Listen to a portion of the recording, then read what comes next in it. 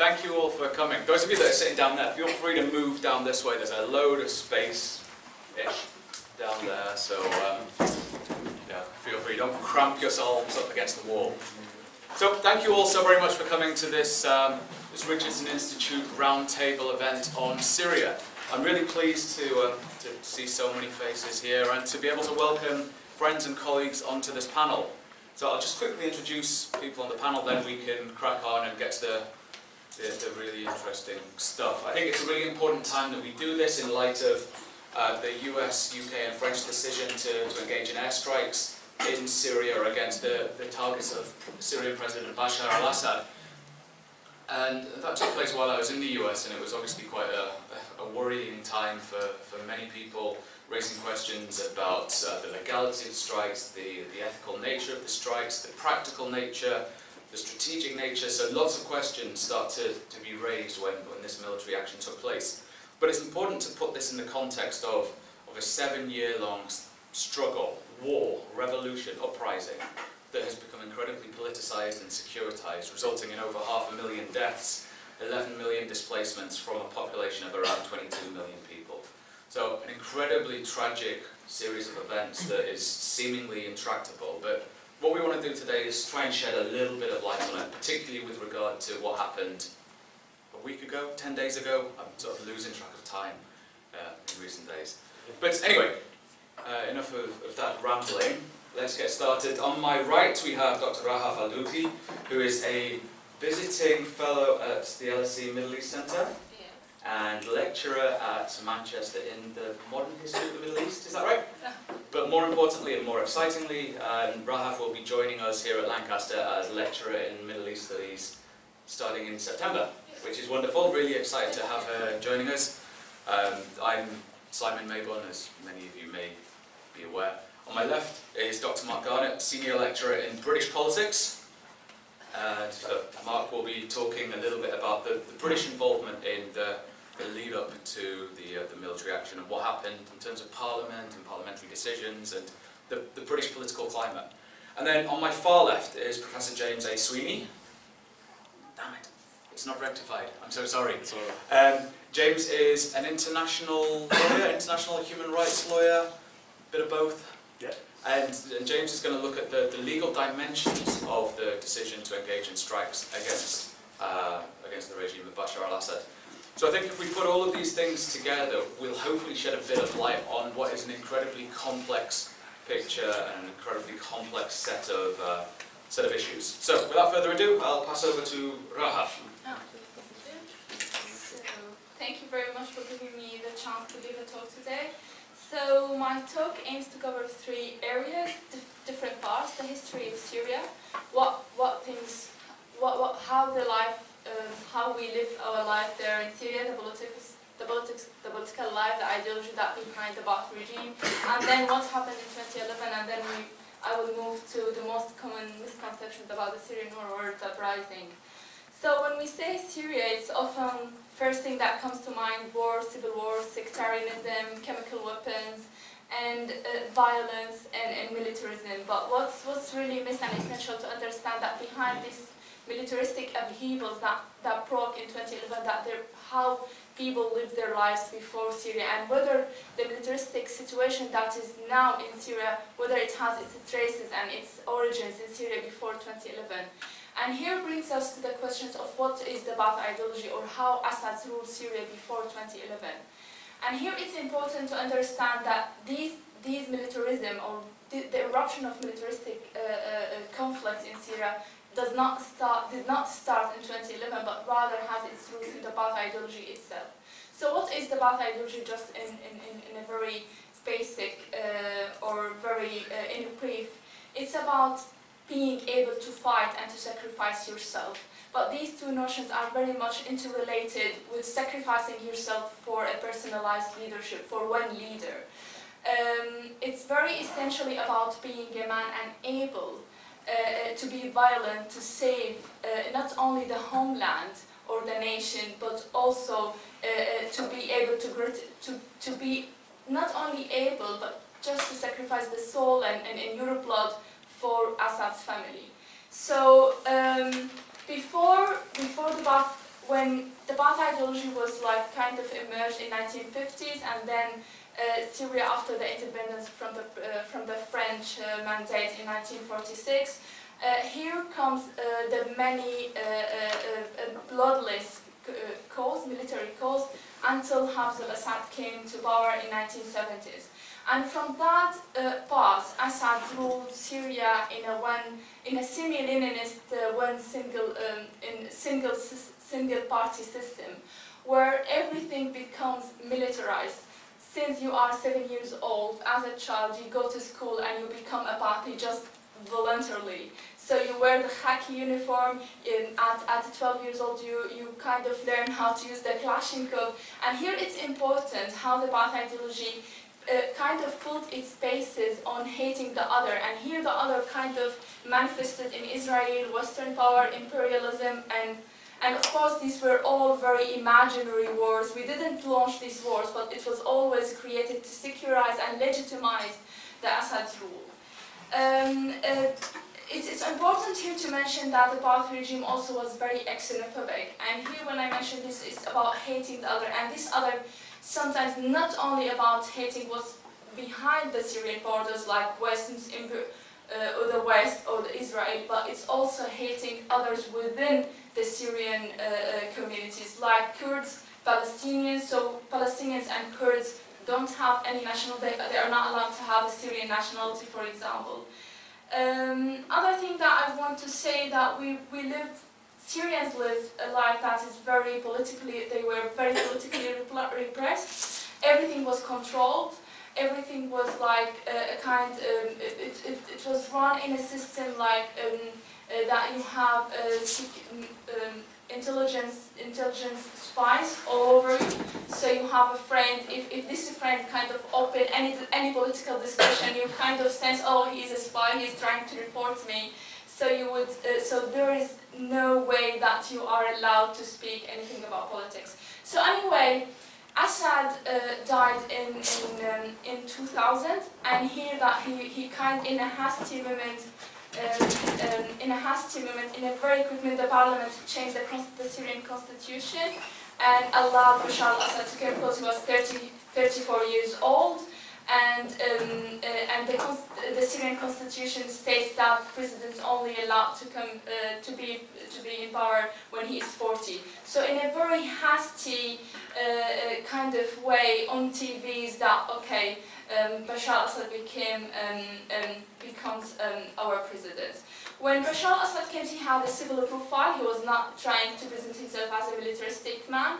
So he was trying to say, okay, I'm gonna bring some economic reforms. Of course, he kind of mentioned that there would be some political reforms, but nothing of that happened. And here Syrians tried, or civil society, or kind of some activists tried to have a Damascene Spring, which it was a group of civil activists, trying just for some of the list of Emergency Act, which kind of states that anyone can be detained without any reason. Of course, all these acts they were detained, and then in a kind, and here comes to 2011, when in a kind of a revolutionary context, Syrians had the hope that now with Egypt and Libya and Tunisia, that now we have the hope that we will broke into the streets. I think all of you knows kind of the story about the Syrian revolution or the Syrian uprising, but what is really kind of, there's behind this a contested narratives about the Syrian revolution. So some of the most common misconceptions about Syria or the Syrian wars is that Assad is fighting terrorism. And here it's important that Assad kind of released many non-terrorists from prisons in 2013, because he knows that if these jihadists were released, they are gonna turn the peaceful demonstration or the peaceful uprising into a militaristic one. Another misconception that Assad is the only viable alternative. Other than this, ISIS is an opposition group. ISIS has a different mentality or a different kind of ideology from the Syrian opposition. They don't care about Syria. They want to go beyond the state's borders.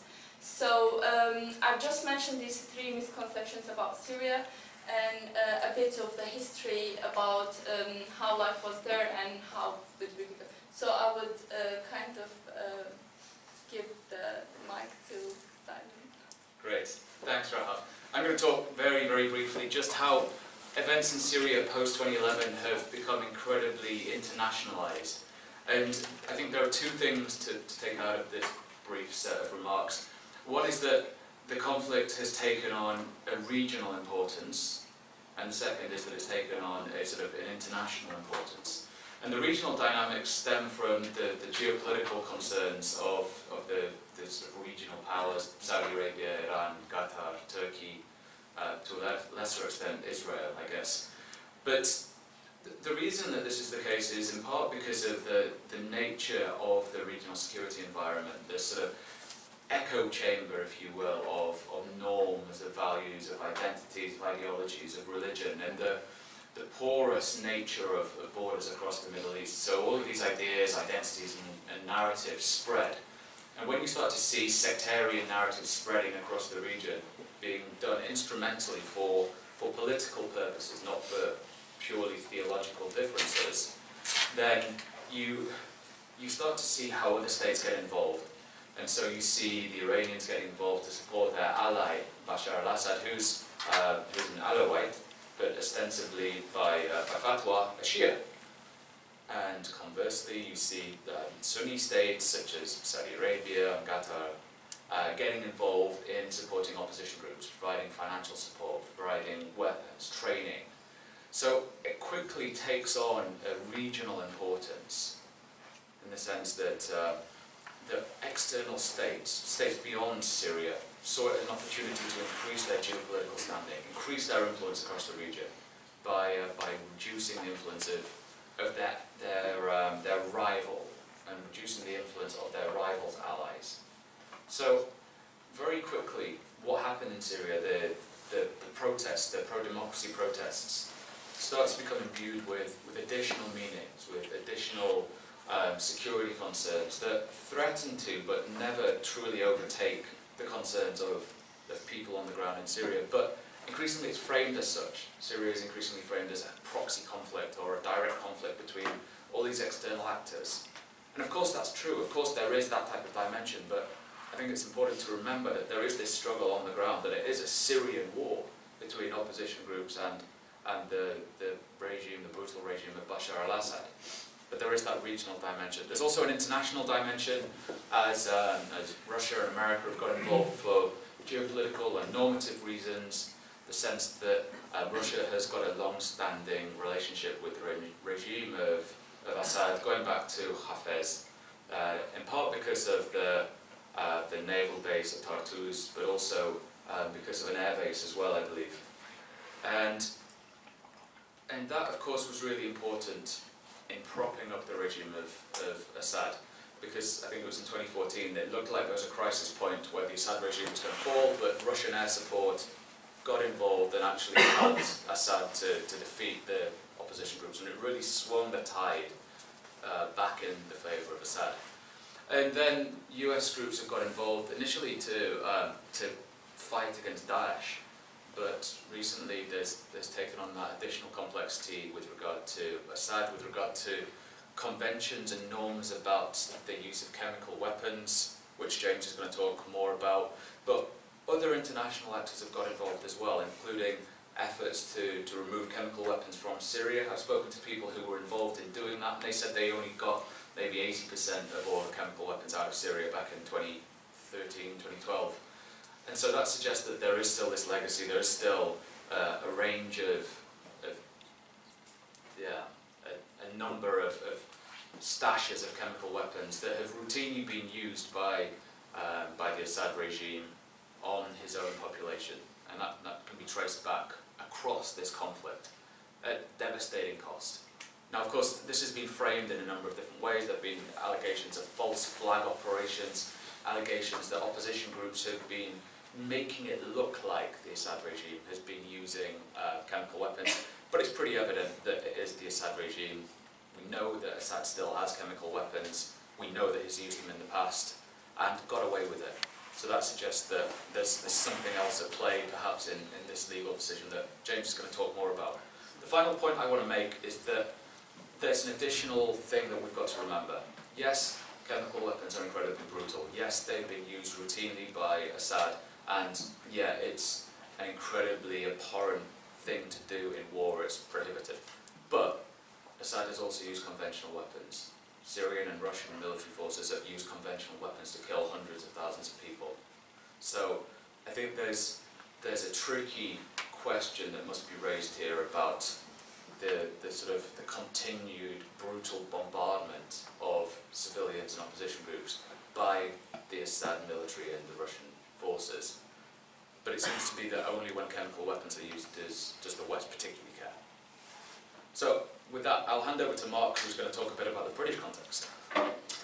Yes, thank you, Simon. It seems horribly parochial to be talking about Britain in this context, and I guess my remarks, as much as anything, will be a prelude to James's contribution on the international law side of things. However, it is an opportunity to, I guess it's one of these occasions where an assessment of Britain's role in the world is fairly appropriate. And from my own take on Britain's kind of perception of itself in the current climate is a kind of a constructed identity which consists of two different elements. And the first element is just a hangover from the time when Britain was probably the greatest power on earth, and that is a continued belief that Britain is a world power, is a global power, and can make a difference in the world.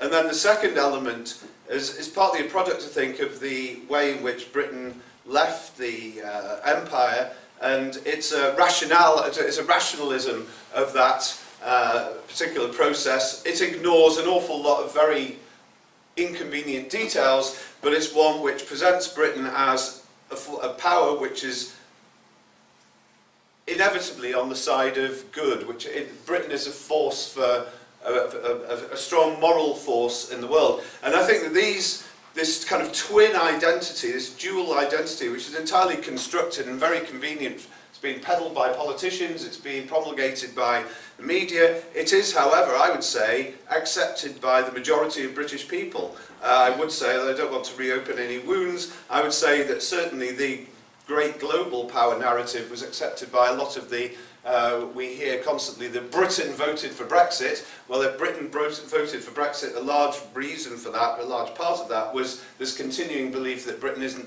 just a European power, it's got global reach. And I think that in the 1990s, at the end of the Cold War, this is when this particular identity became particularly important in influencing British foreign policy. The Cold War was a period in which clearly Britain's independence was very much in doubt. In 1999, Tony Blair, I think, gave the best expression of these twin views of Britain in the world in his Chicago speech, where he, broadly speaking, said that Britain should intervene in cases moral, particularly where moral principles are at stake, but it should only do so when this is going to be effective. And that, in a way, was, I think, as much as anything, was a way of repeating the familiar refrain that Britain is a force in the world for its own sake, but it's even more of a force in the world because it's so closely tied to its American ally. And then Blair was obviously talking in the wake of successful interventions, Kosovo, etc., where either America had been helpful, or Sierra Leone, where Britain did make quite an independent impact. And there it seemed Britain had stumbled across a way of expressing its constructed identity in world politics, which in a way wasn't likely to expose the underlying problems with that formulation, because the assumption was that Britain would always be supported by America, and so the question of the effectiveness of British action in the post-Cold War environment wouldn't really be difficult. basically Britain would be effective if it and America decided that they were going to go on the same kind of crusade. All of that narrative was disrupted by the war on terror and, of course, Iraq. Now, I would say that the thing about Iraq was obviously a very interesting, very complex debate on the British side. However, in the aftermath of Iraq, the world power element of the formulation became more and more problematic. It was pretty clear that the two things didn't go together, that Britain had shown that in its alliance with America, it could kind of make a difference, but the result was clearly one which didn't satisfy anyone's kind of moral principles. So, whereas Blair laid down a fairly clear view of Britain's role in the world, incoherent in some underlying respects as it might seem, at least it was a fairly simple formula. All of that was, I think, undermined by the legacy of Iraq. Then on Syria and the Arab Spring, obviously we have intervention in Libya, etc. Then we come to 2 parliamentary votes on Syria, which I think again show the way in which the Blair-Chicago principles have been exposed to cruel reality since 2003 and the intervention in Iraq. So we have a vote to authorise military action against Assad, and that immediately comes up against this idea, this problem of the world power. First of all, can Britain on its own make any difference in that battle against Assad? Well, the answer is no. But the second one is, can Britain, even in alliance with America, make any great difference to the Assad regime, given that this is such a sensitive area with so many other world powers involved? And on that occasion, Parliament voted no. Then, when you get a subsequent vote to authorise bombing against Daesh, then we have a different answer. And again, in this case, the answer is prompted by a feeling that whereas the intervention against Assad would be prompted by moral considerations, and therefore it allowed parliamentarians the leisure to decide whether they were going to indulge in moral gestures or not. The other one seemed to have far more to do with Britain's national security, in which case the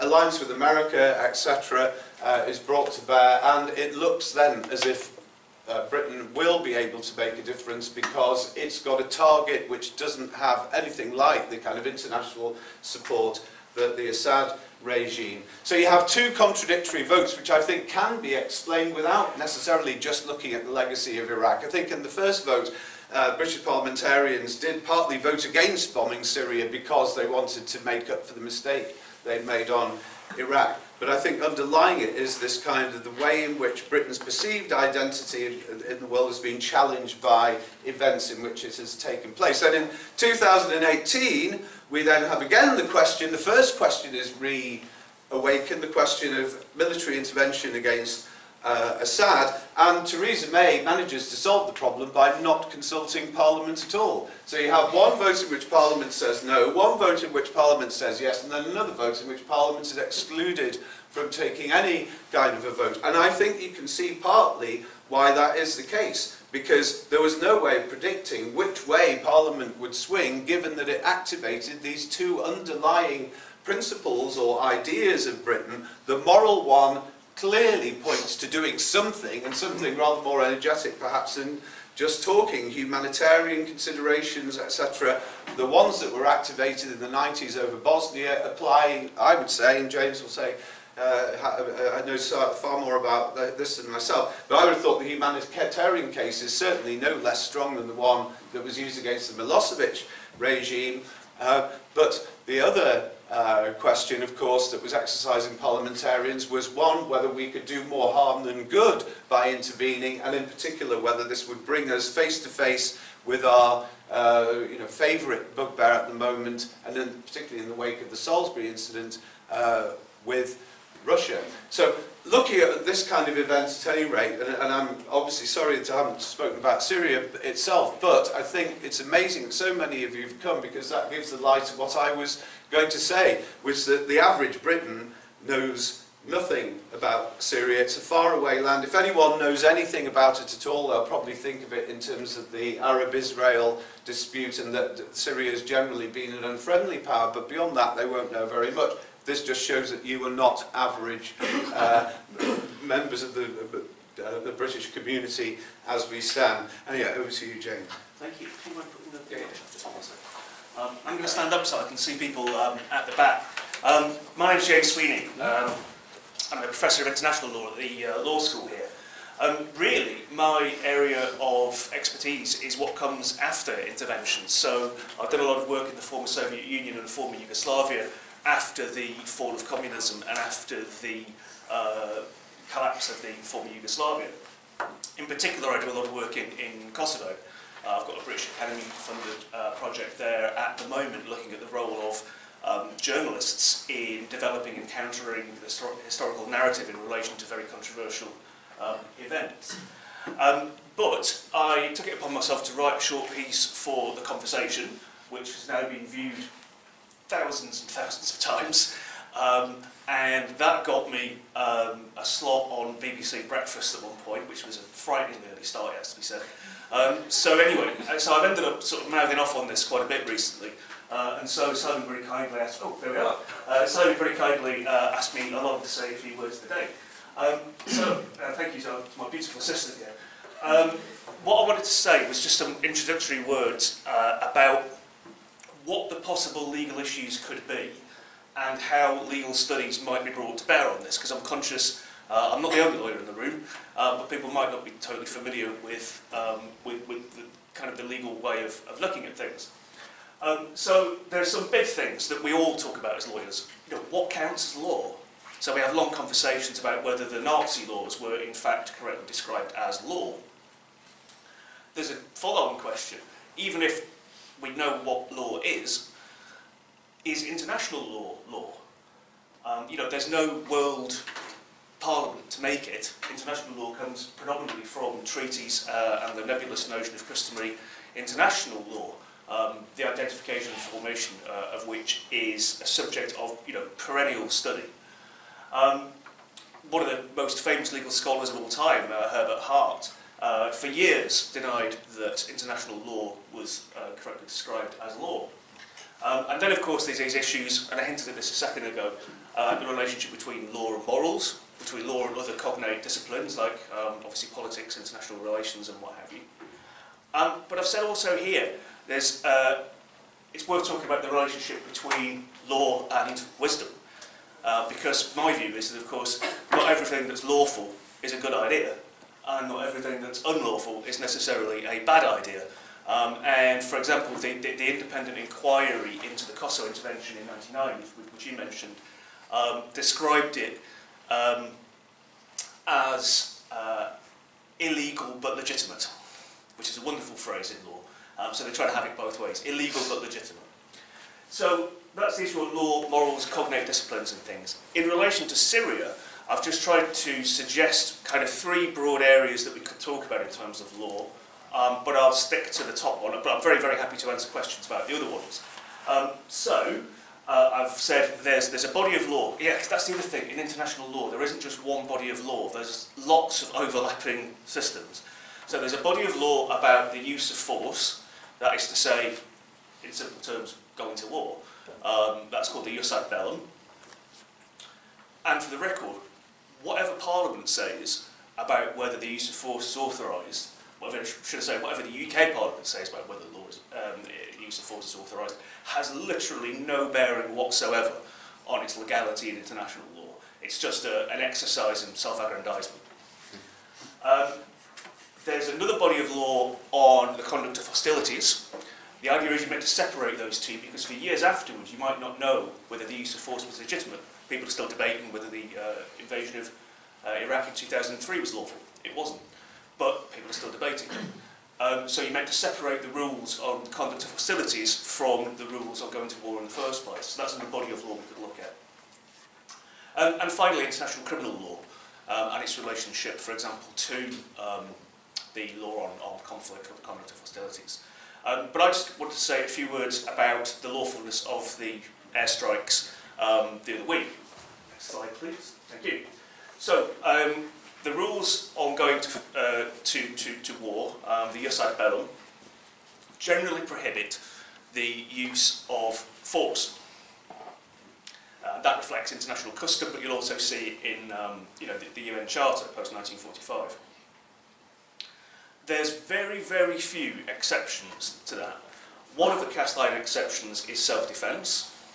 That wouldn't seem to apply in relation to the US, UK, French attacks most recently on Syria. I have heard a very tenuous argument that there are enough US assets in Syria that it would justify an act in self-defence. I don't buy that for a second. So we can put self-defence to one side. Another would be if the UN Security Council authorised the use of force under Article 42 of the UN Charter. It does do that sometimes. It did in relation to Libya in 2011, when Russia and China chose to abstain from the vote rather than veto it. Of course, as you know, in the UN Security Council at the moment, as permanent members, Russia and China are basically consistently vetoing any attempts to condemn the Syrian regime and of course, to use force against it. So that doesn't help us. Another potential reason to use force in another country would be if that country invites you. So Syria has lawfully invited Russia to carry out operations on its territory. Again, though, having done that, doesn't give the invited country, doesn't give their armed forces to do anything that the original state wouldn't be able to as well. They've each equally got to follow the rules on the conduct of hostilities, in theory. There is something that's been in the news yesterday, and it's going to get more as we go along, I think. During the Cold War, when the UN Security Council was as deadlocked as it is now, there was a system instead of going to the UN General Assembly, where there are no veto powers, to authorise the use of force for peacekeeping. It was a Western-led initiative by the then US Secretary of State. But funnily enough, the first time it was activated, this idea is called Uniting for Peace, was against the UK, France and Israel in respect of the Suez Crisis in 1956. So, if those strikes were going to be lawful, or if we're going to talk about whether they were lawful, should I say, so not ones in the future that might be authorised in the Uniting for Peace process, but the ones that have already taken place, we've got to say, well, are there any other norms emerging, perhaps, that could make them lawful? Thank you very much. So, what about the Chemical Weapons Convention? Does that help? No, it doesn't. It creates a monitoring body to investigate whether chemical weapons have been used. That body doesn't have the power to attribute blame, and the treaty certainly doesn't alter the rules on using force in international law. So instead, you could try and make an argument from customary international law, as I said, the formation of which is a lifetime study in its own right. What you could do, and what the UK did do in relation to the use of force this time with those airstrikes, was say it was justified on humanitarian grounds. Now, the UK has been arguing that this exists since at least 1992. I can show you that because I've got it's an interesting memo from the FCO. It became a lot more prominent in the early days of the Blair government as part of the so-called ethical foreign policy, Robin Cook and all that. The late great Robin Cook. And that's what was used to justify the intervention in Kosovo that we talked about a few minutes ago. But the International Court of Justice, in a 1986, a fascinating case, but I won't go into it now, that Nicaragua brought against the United States, the International Court of Justice quite clearly said that using force on humanitarian grounds or against a political regime you don't agree with doesn't exist. Okay? Likewise, the UK's own Attorney General, Goldsmith, in his secret legal advice, 10 days before the whitewashed version was read out in Parliament, his good legal advice to Tony Blair about the invasion of Iraq was that there is no doctrine of humanitarian intervention. It's wishful thinking. It might be UK policy, but as I said, UK policy cannot, in any way, shape or form, unilaterally change international law. So, I'm not confident that there is a doctrine of humanitarian intervention. separate to the question of whether there should be. But if you were going to give legal advice, you would be on very thin ice to say that there was a doctrine of humanitarian intervention. If I was today's Attorney General, I would have done something else though. I would have said, perhaps, humanitarian intervention was rebadged as RTP, responsibility to protect, in the 90s, but that doesn't change anything in my opinion. And it's been sort of condemned a bit after the actions in Libya. What we could have done, next slide please, is argue that there's an evolving, narrower ground for the use of force in international law. And this would be expressly on the grounds of preventing or punishing the use of chemical weapons. Now the problem is, I can't tell you now whether that norm has come into being. It's too early to say. What you have to do is watch how other states react to what the UK, France and the US did. Their reactions will tell you over time whether this was lawful. I mean, there's that apocryphal story about the Chinese leader in the 60s being asked what he thought the effects of the French Revolution were. This was in the mid-20th century, and he said, well, it's too early to tell. It's a bit like that in relation to whether or not these attacks were lawful based on an emerging norm about preventing and punishing the use of chemical weapons. And of course, as I said, that's not what the UK argued. Anyway, I've put in put out there hopefully a few legal issues to talk about, and I'll stop there, I think. Thanks, Simon. Okay. Cheers. Great, thank you very much everyone. So we've got about 20 minutes left, although we do have the room a little bit longer if necessary. So what I thought we would do is just take a few questions from the floor. So who'd like to kick us off? Well, I guess this means we've done a very thorough job there. Yes, question at the front. Please speak up so you can be captured on camera. Sorry, looking at Iraq and what's being done there and what it is right now, the state it is, which is still, I mean, I lived there, I came back from there a few days ago, still nowhere near it was during Saddam's time. So my question is, what's going to happen in Syria after all this is over? Is it going to be the same devastated state that Iraq is right now? Because Iraq is a terrible state at the moment. It's a failed state. Sure.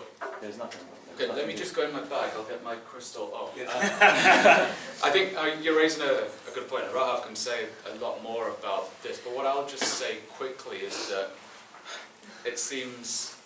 Yeah, it's quite difficult. I mean, I don't quite agree with comparing Iraq to Syria because I've met many Iraqis and I know that although that they were always opposing Saddam Hussein, but now the state of Iraq, now they kind of bring them that okay, the days of Saddam was even much better than now. So I don't think, but this is kind of, well, in comparing Iraq with Syria, I think now, you do know that the opposition group or all the militias are now in the north. So we have kind of an empty oppositional fields for Assad to kind of control Damascus and even Homs, and so he has under control most of the Syrian parts, and of course with exception with the northern part. So there is a kind of remapping Syria. This is also very, I mean, even the most experts, political scientists cannot kind of know what will happen in 10 years, but what we are seeing from hearing from friends and families inside Syria is that there is a kind of remapping, so of remapping of the Syrian kind of borders in terms of like kind of partitioning Syria into 3 states. And it's still happening now. I'm not saying that Assad's regime is trying to clean Sunnis from Damascus because I am convinced that he can't do that, although he is doing it from some parts which are the opposition like Daraya, Al-Ghouta and other parts, but he can't do that because he is still holding his base as saying that we are a legitimate state holding everyone together, so we are against sectarianism, and he's having this narrative. So he can't clean Sunnis, but at least he will keep Sunnis who are quite tolerant to his rule. So, can I just say something on that, Rahaf? Yeah. I think it's worth stressing that what's happening in Syria is not purely along sectarian lines. As much as people would have you believe that this is a quote-unquote sectarian conflict taking place between Sunni and Shia, developed on 1400 years of ancient hatred. Yeah, It's nonsense. It's not the case. It was not like that, and I think he knows that. Yeah. It was not Yeah. like that, yeah. But in, Yeah, but it's still like Iranians now, they are owning homes, they are kind of buying homes in Damascus, so, and also buying homes in Homs, so it's quite, so you can't see what will happen in 10 years, maybe demographically, a lot of things change demographically on the Syrian kind of ground, so. I mean, I'm Kurdish by ethnicity, so we've been gassed by Saddam as well, and I understand how bad it was. Sure. But the way I see it right now, compared to Syria again, is I see Western powers, including Russia and Iran, all playing games of chess and using Syria as proxy. And what really pisses me off is that 6 innocent people are dying on a daily basis. Yeah, I agree. And And, Syria. I mean, I'm from Russia as well. I'm half Russian, half Kurdish. So I live there, and I don't protect any of the countries I live in, even Britain at the moment, because the way I see it is they're just playing games with each other and using civilian lives, you know. Sure. That's a cost, that's the biggest cost. And you're a Syrian, you know this. If I could just make a quick sort of personal reflection in terms of my own work and what have you. I said a few minutes ago that I do a lot of work in Kosovo. I've got very good friends there. I know for certain, lawful or not, the intervention that took place in what is now Serbia and Kosovo has led to my friend being alive today. However, that intervention took place almost 20 years ago. We are still there, you know, UNMIC, the United Nations mission, is still there. We are still supporting Kosovo to find its place in the world. Kosovo's got a population of just over 1.5 million people. It's tiny, and it's taken us 20 years to get to where it is now, and where it is now is far from perfect. One thing I will just add, I've been doing some work on a book that's looking at the aftermath of the Arab uprisings and the fragmentation of the sort of sovereign state in the Middle East, if you will. And in a bunch of the interviews that I've done, people have just been talking about what's happened in Syria, and they've talked about this real dichotomy, this tension that they've had to face, whether they want to be safe or whether they want to have democracy. And it's a policy that a number of regimes, particularly across the Gulf, have been using. They've been framing their rule as a sort of a form of stability, authoritarian stability, but saying, look, you don't want democracy, because if you have democracy, then you go down the Syrian route. Okay, next question. Question here, then there, then there. I was going to ask, what can you comment on the events in Afrin regarding sort of the future of the Peshmerga, and what can you sort of see happening in the future with that? Because they're probably the most effective force against ISIS, so from the international community perspective, they're probably useful in the future. What's happening in Afrin is totally kind of. Also, we are saying that like the olive branch operation I was completely against that. And the thing is that like Turkey also has its own share in Syria. So we are mentioning Russia and Iran, but of course like Turkish did not bomb Syria, but at the same time they are having their own realist approach towards preserving their own state borders, and also kind of making sure that the Kurds does not have their own state. So Afrin now is like a very difficult question, because also the BYD also kind of commits atrocities against Arabs. So unfortunately it's coming down to these terms, kind of sectarianism between Arabs and Kurds, which it was not like this before 2011, but it's now, with this entrenched militaristic violence, it's now breaking into that.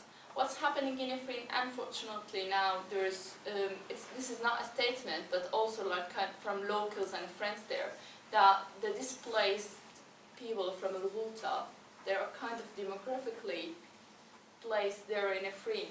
So from Damascus to Afrin to the north of Syria. So, and this is under the cover of Turkey. So I think it happens also in Homs, in Aleppo, and in Damascus. So it's happening everywhere. So of course, Kurds are victims, like Syrians, like Arabs, and like many other ethnicities in Syria. So this is kind of a very dirty war. So yes. I'm aware that there's been quite some discussion around conventional weapons versus chemical weapons, and how the latter, you know, seems so much more grave, and as Simon said before, the reactions are so much more big and important across the world. So I was wondering what some of your takes are on why this is such a big distinction between those two. James, do you want to kick that off? I think possibly as some attempt to justify why we don't care about some places and we do about others. See also Yemen. And speaking as a lawyer, as I said in my little talk, I think there is a better, albeit still extremely tenuous, argument that international law condemns the use of chemical weapons to a greater extent than potentially other forms of war crime. But you know, I'm on thin ice making that. As I say, if I wanted to provide a fig leaf for UK involvement, that's what I would say, but I don't. It once again brings into play the element of national security, that if you hear about weapons which are weapons of mass destruction, then people start worrying about themselves. Yes, yes, yeah, this is right. Yeah, and there is a perception involved in it. It is perceived to be something just sort of beyond the pale. I think if you were to ask people, that there's just something maybe slightly intangible about it. There's some perceived horror with it. Which incidentally is precisely why I would imagine that those involved in the deaths of certain Russian people in the last decade or so use weapons of mass destruction when you could use far more. It's just because chemical weapons or nuclear material spreads fear, it means that everyone else who's on the death list is going to be that little bit more frightened. Okay, there was a question. Yeah. Building on what's just said before in a way, you mentioned before that Russia, thanks to its air support, had been aiding the Syrians to win the conflict. Why then would Assad choose to use chemical weapons, knowing what response it would provoke from the international community when he appeared to be winning the Syrian civil war? I was speaking to a diplomat about this, and this diplomat said pretty much the same thing as you, and he was suggesting that this was a false flag, it was an attempt to frame things in a particular way. And my view on this is that he does it because he can. He does it because he knows that he's done it in the past and he's got away with it. He does it because he's got them. He does it because he's able to use them. He does it because he wants to instill fear. He wants to punish people. He can do it. And it's not a good reason for doing it. It's certainly not strategic. It's going to provoke a response at some point. But it hadn't. So why stop?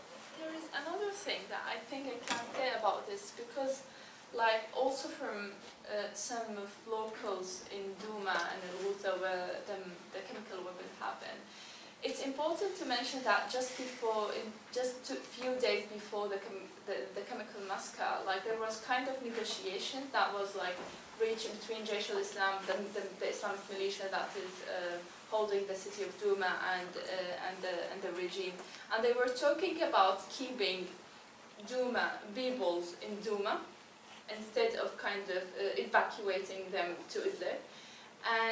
And here it's important to say that Iran and Russia, although they are supporting the regime, but they are not always on good terms together. So Iran does not want the people of Douma to stay in Douma because they want these kind of empty spaces to be occupied. So this is another narrative that it might not be Russia, but it might be Iranian forces on the ground. So this is also very contested, but this is from locals as well on the ground. Sure. Elias, and then there's some others. It's a bit related to this. Even to think, making this, thinking about what the other is thinking and putting them in a position of there being irrational for acting this way. I think there should be some sort of analysis about, in this age of so much fake news and misinformation, how should we think about what's happening on the ground? Do we cast Assad, as brutal as he is, as this irrational man that just acts for the sake of, him being evil? Or do we entertain other ideas that, no, this thing could have been staged by other powers? But the question is, how do we deal with this, especially from international law point of view, when there's so much information that it's difficult to decipher and make a conclusive, definite statement. The case being, for example, what's happening in the use of chemical weapons. To this day, it's still contested. So how do we deal with this when there's so much misinformation? Well, I was just going to say, in relation to the false flag thing, the way that this has been framed and presented to the public isn't very clever if it was staged in some way, because amongst the news about this particular catastrophe has been wide publicity of the fact that this is 30-something times that Assad has used it. And so simultaneously it might give the West some kind of pretext for action.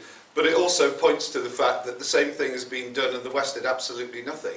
So if it was going to be a false flag operation, it's kind of one which actually puts a lot of discredit on the people who are exploiting it. That would seem to me rather an odd tactic.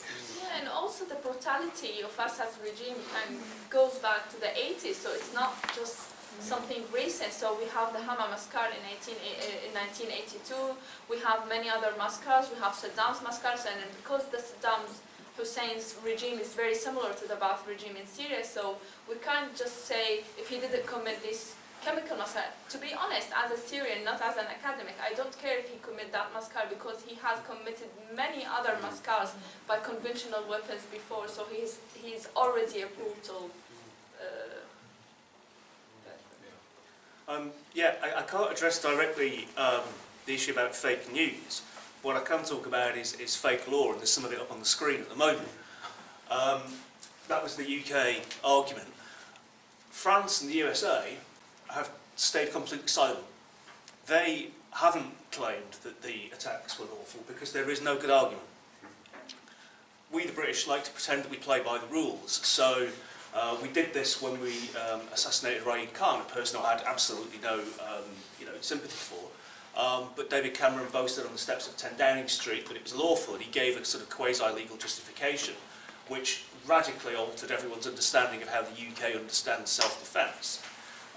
Here we've got another attempt to, as I say, push forward an argument which I think is weak. It's also potentially very, very dangerous.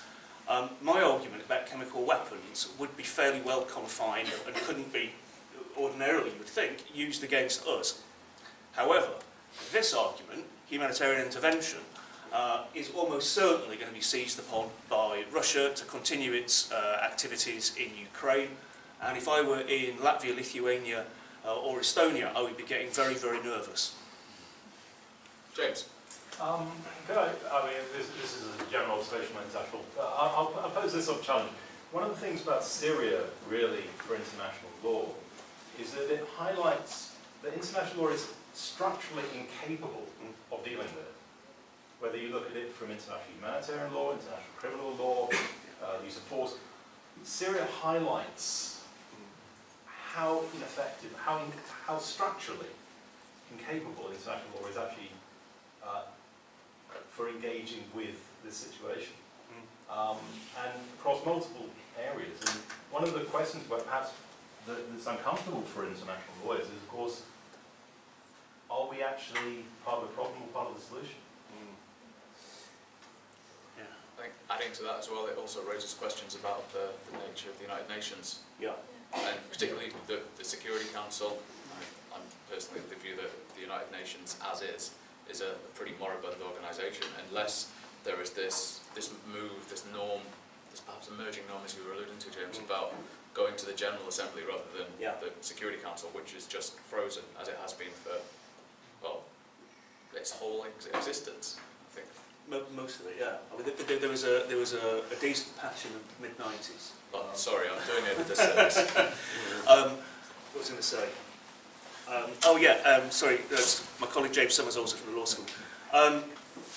Yeah, on that first slide when I talked about, big questions, what is law? What does it mean to say things lawful? Is international law? One of the other big questions that we have all the time, the big issues for international law is about effectiveness. The effectiveness of international law, including even self-contained regimes like the European Convention on Human Rights, effectiveness is a big deal. It is something that we constantly struggle with.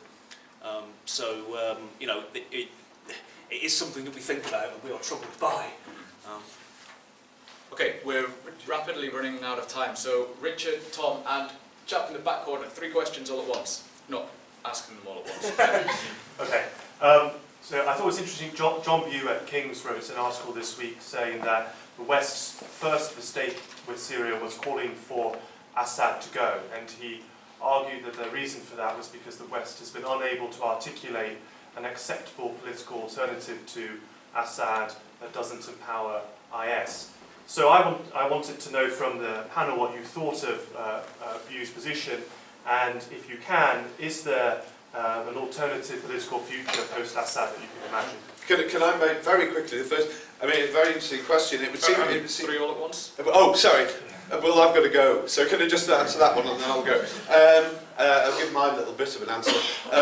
The tactic with Iraq, of course, was kind of forced on the British government, but you personify the problem. You identify an individual and make people think that it's, you know, focus all the hatred on that individual. And clearly they did exactly the same with Assad as they did with Saddam, and that was their instinctive reaction, is go for the lowest common, you know, factor. Okay, we'll come back to that point, because I'm sure that there are other things to say. Tom and the chap in the corner. Just two very brief observations. I think it's a very dangerous road to go down to say it doesn't really matter if it was Assad that carried out this act. He's a bad guy, he's done bad things in the past. If you believe in a rules-based system, it seems to be very important that you obey the rules, you allow the inspectors to come in, you have a proper evidence base before you take action, rather than punishment taking place before the evidence is even established. The other point, I mean, it's a very interesting, wide-ranging discussion. The one word that hasn't been mentioned is Trump. And I think what Mark said about these sort of delusions of British power is absolutely right, and I don't think we should be under any misapprehension that the United Kingdom would have carried out this action, or any military action, I think, had it not been for the United States initiating it. And I don't think the policy was decided really in London, the policy was decided in Washington. Our decision, along with the French, was whether to support the United States or not. And that just strikes me in some way, some of these discussions about the sort of humanitarian law can become a bit of a distraction, because it seems to me that's the decision. And I don't pretend to know what the real motivations were for the Trump administration, but my guess is they're not principled objections to the use of chemical weapons. And I think the friend at the front here talking about this being a sort of pawns, you know, and international powers is much more accurate. So just to okay, question at the back, and then a very quick one from Julie. Yeah, I was just going to ask, most people probably accept that the worst thing to come out of the war in Syria was the rise of Daesh, and now that they've been defeated with the conventional use of force, people would probably say the worst thing that could happen is for them to come back. But looking at how the Taliban has made a massive resurgence in Afghanistan post-Western intervention, you know, I think that now the best thing for the West to do is to look to stabilise the region as a whole, which may be stopping backing rebels who are clearly losing this fight and looking for some sort of settlement with Assad, so that we don't see a resurgence of Daesh. Julie. On Assad and opposition forces, I think we need to be very aware that there's an attempt to legitimise Assad, and that there's an attempt to delegitimise the opposition. And I think Rahaf's point about 2013 and the release by Assad of jihadists, because he knew exactly what kind of havoc that would wreak on Arab Spring, Syrian Spring kind of democracy, is really important to keep in mind as well. Okay, great, thank you. I'll share and then we'll go round. And, okay. Yeah. So Assad unable to actually think of a future without Daesh, and Assad being the sort of victor against Daesh. I think that overemphasises the importance of Daesh within the Syrian conflict, and that's where I would certainly disagree with John Bew, not just on this, but a great deal of his analysis previously. I think Daesh is certainly key. Daesh is a certainly abhorrent phenomena that's come out of this crisis and in Iraq. But if you look at it in terms of just hard numbers, and I feel a bit uncomfortable doing this, quantifying human life, but you look at it, and the Assad regime is responsible for killing over 90% of all of those who have been killed in the crisis, which is over 450,000 people, compared to the very small number from Daesh. And there is evidence about the Assad regime being responsible for using the chemical weapons. It's not been made public yet, but it's been documented in Washington and in London that there is evidence. I agree about the rules-based system. Whether it should be made public or not is probably true, but there is allegedly evidence.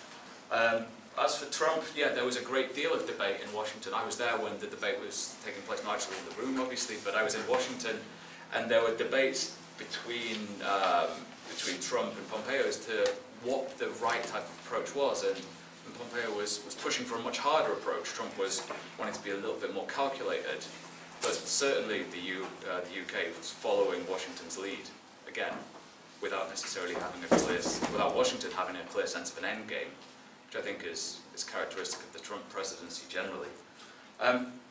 The question about the worst thing coming out of Syria being Daesh, I reject that entirely. I would say the worst thing to come out of the Syrian revolution, war, tragedy is the refugee crisis, the massive displacement of people, the catastrophic number of deaths, 11 million people displaced from their homes. That's essentially the entire population of London taken out and forced to find new homes amidst a war zone, amidst pretty abhorrent behaviour of an Assad regime, of his Russian and Iranian backers, some pretty disgusting behaviour from some of the rebel groups, not all, but there are some nasty elements to it, and the complete destruction of the Syrian infrastructure. This will be a generational problem that will go on and on without serious financial investment once there is a solution, if indeed there is. As for dealing with Assad,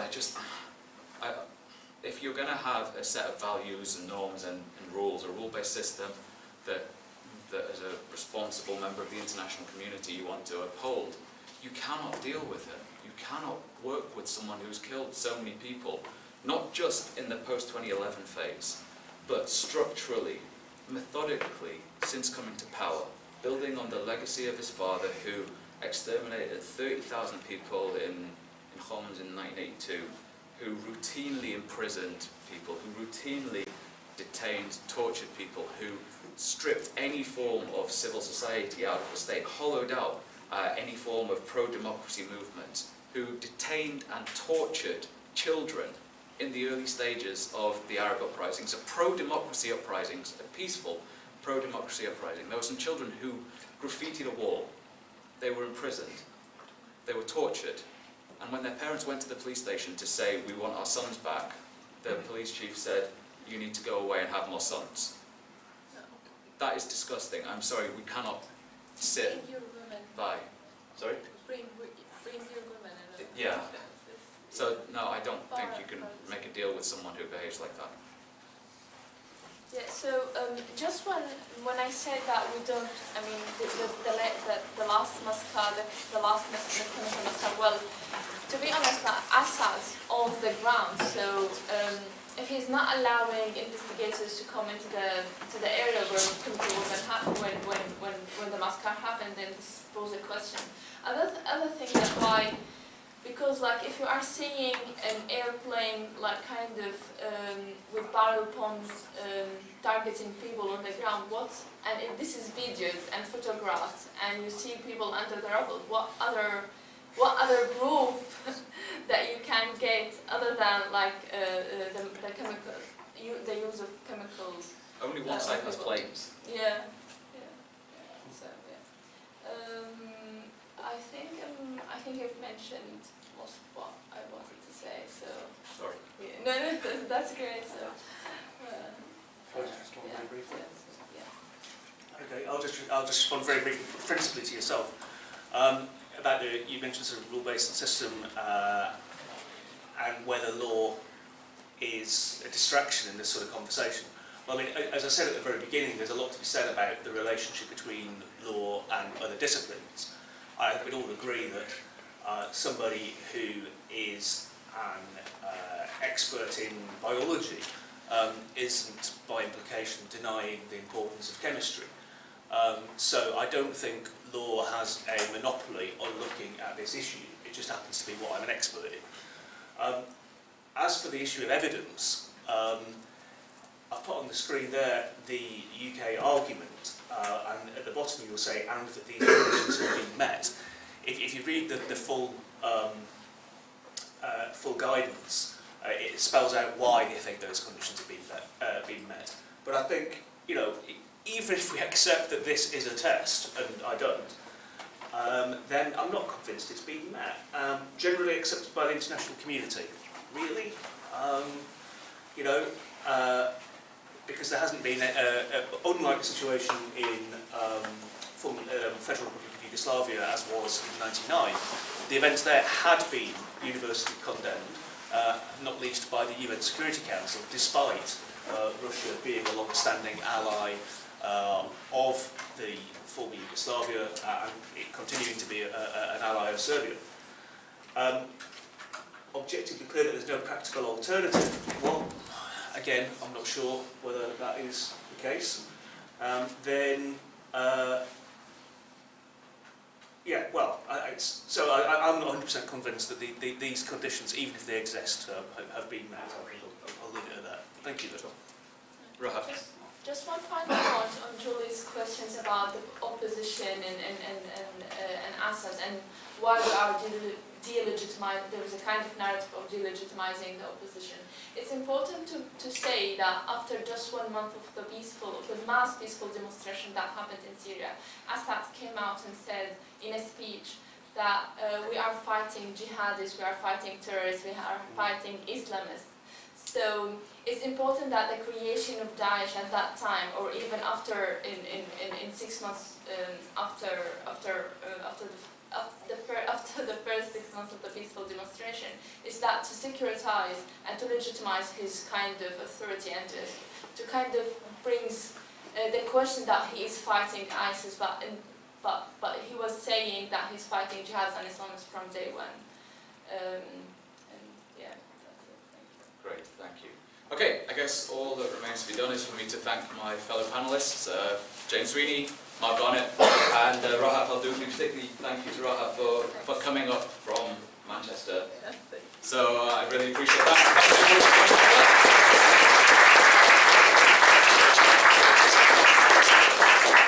This discussion is going to be available on YouTube on the Richardson Institute channel in the coming seconds, minutes, hours, days.